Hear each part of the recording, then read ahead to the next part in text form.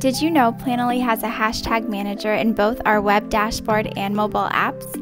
Well, today we're going to be talking about everything you need to know when it comes to using our hashtag manager on our mobile app.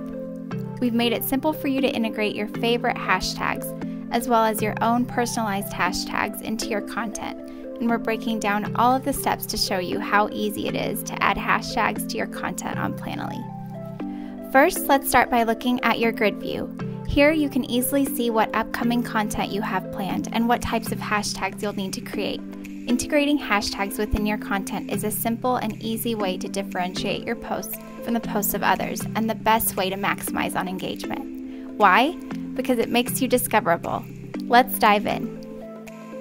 From the grid view, head to the bottom right-hand corner of the screen and tap on the menu icon, the three little dots. Tap on hashtags and then tap on the plus icon at the bottom of the screen to add a new hashtag group.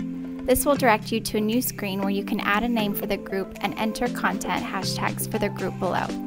We recommend choosing a name or a fun group of emojis that easily describe your set of hashtags. For example, are you creating a group of hashtags that are solely based on specific content like food or style? Get creative with your group names so you can easily add your hashtag group onto any upcoming content. The content section is where you can add the hashtags that you want to use for the group. The counter below will tell you how many hashtags you have left to use based on the maximum amount that's allowed by Instagram. Please note, if you go over the 30 maximum hashtags, it will be marked as spam and will not post on Instagram. Once you're done with the category you've created, you can tap Save at the bottom of the screen to save your new hashtag category. Now what? Your new hashtag group has been created. Yay!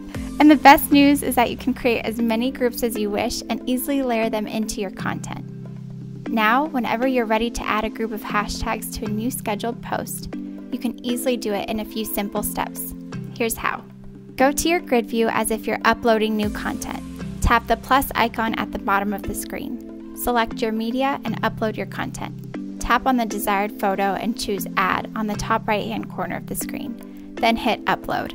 Tap back into that uploaded image and tap on the hashtag icon below the image. Here you can see the hashtag groups that you just created. Tap on one of them and then you'll have the option to either edit, add, or copy the hashtag to the clipboard. When you tap Add, the hashtags will auto-populate in your caption. Then tap Save to save the hashtags in your caption.